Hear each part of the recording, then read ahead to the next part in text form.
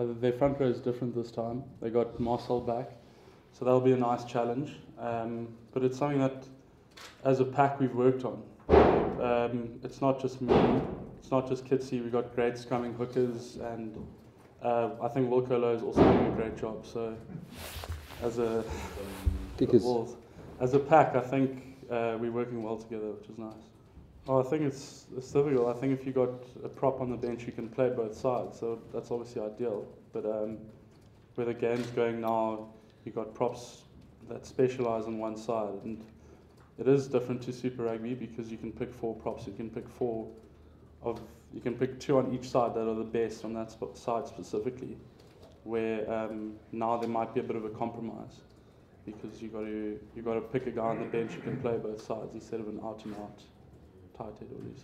I don't think we were particularly pleased with how we scrummed last year. At the start of the year, we sat down and really put a lot of focus into it and spent a lot of time on the field scrumming as well.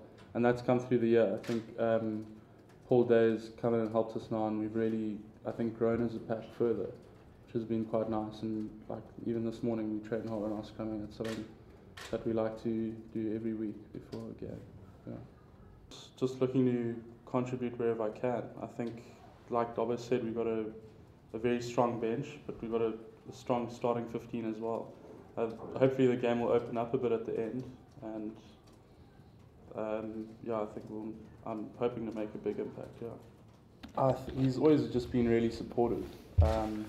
Not too intrusive, not always telling me what to do, but I'd have to give him credit that sometimes when he could have stuck his neck in, he's kept a distance and he's just been supportive towards me, which has been nice.